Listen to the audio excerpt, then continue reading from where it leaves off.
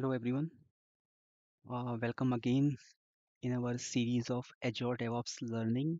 So in today's short video, I am going to share how we can do the capacity planning using Azure DevOps. So I'm sharing Scrum Project 2023, which I have been set up in Azure DevOps Labs. So this is a sample project which we will use for this series and our learnings in Azure DevOps. So what I have done is if we see the left navigation, we can click on the overview and we get some details about the Scrum Project 2023. Now, in order to do the capacity planning, which we do, when we meet with the team for the sprint planning, so some of the teams they do the capacity-driven planning, which is a good indication that understand the team's capacity and then understand how much work we have pulled and see that whether we are overcommitted, whether we are undercommitted, whether we have pulled the right amount of work in our sprint backlog during the planning. So that's the whole purpose of capacity driven planning. So what we have to do for that is if we see the boards here, if you bring the mouse and then click on the sprints, so this opens the sprints view and we can just expand the left navigation. So this gives us an expanded view. So this is one of the sprint which I have just made it start from today, which is 28th of March, and it will end on 10th of April. So this is basically a 2 weeks of a sprint, and we can see we have two user stories and initial 6 tasks in this sprint too. Now, in order to do the capacity planning, what we have to do is we have to add our team members in the Azure board. And if we click on the capacity, so this is where we will do the capacity planning. So the admin, which is me, I mean, this person is already been added because this person or the admin user, he is part of this project, is part of this team. So there are some couple of ways. One way we can add the members is we can click on add users and we can say like I know like this is the one of the person and we can say add user. So this has been all these team members they have been given access in the project configuration by the admin. Now since the members have access, now what we have to do is we have to add them in under the capacity plan.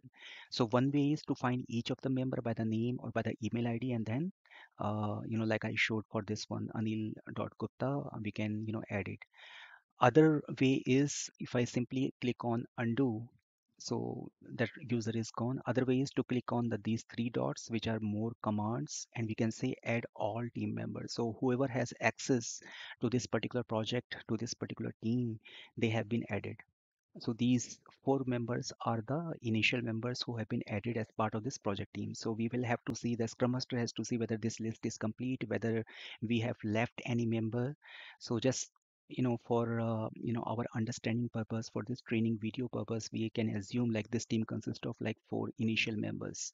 Now what we have to do is we have to give them their initial capacity per day. That means how much this particular member can work in a day.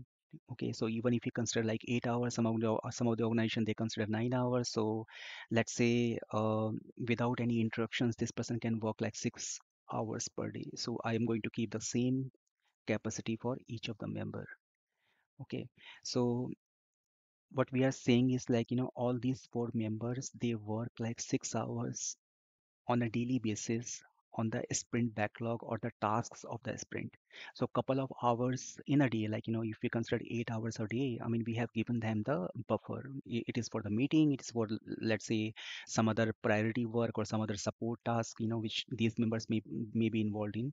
And this is up to the team. I mean this is not as a recommendation from the Scrum that this is how you calculate or define your capacity.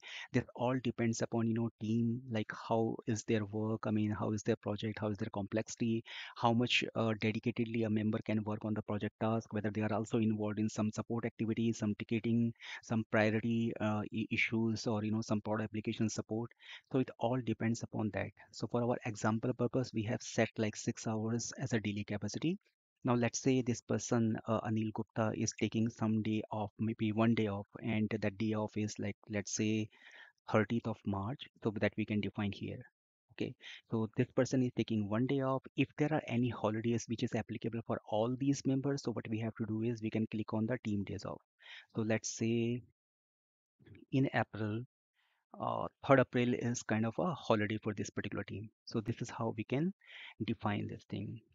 Okay, so I mean, in order to do the capacity planning as part of the sprint planning, this is what we have to do. We have to add our team members. We have to define their capacity on a per day basis, like how many hours these members can work. And it is not necessary that all members will have the same capacity defined. I mean, it is quite possible. Let's say this guy Rajiv, he is working like 5 hours based on the capacity because he has some other work, for the day. And then each member's leaves can be defined here, the team's holiday can be defined here. So if I click on save, this capacity plan gets saved, so we can just simply see it. I mean, we clicked on backlog, this is our backlog. If we see the capacity, we see it this way, right? Now if we go to the analytics and we say show remaining capacity at the start of the day. Okay, so it is showing us how much capacity we have defined when we started this sprint. So it is showing remaining capacity as 210, and this is in hours.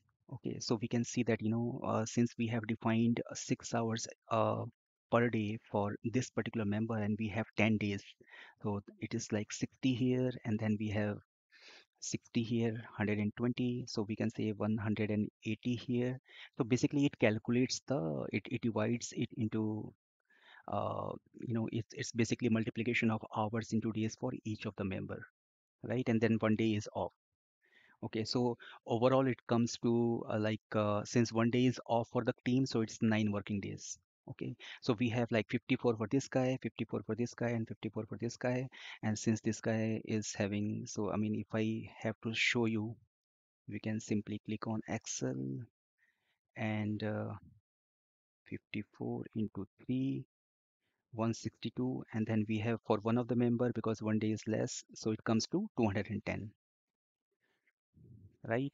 So this 210 is what exactly has been shown here as the capacity of this team. So when this team is meeting for the planning and they are, pulling the stories, they are doing the task estimation, they have to ensure that, they uh, take the necessary amount of work which is more or less similar to under 210 hours. I mean, it's not exactly needs to be same. I mean, 220, 215 hours, it's all depends upon how the team feels about it.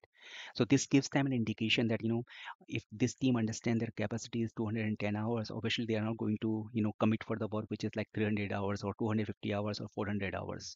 So this is basically to assist them in the planning. So that's all about today's video. I hope you guys liked it, and please share this video with others as well. I mean, we can grow together. And thank you. Thanks everyone. Thank you for watching.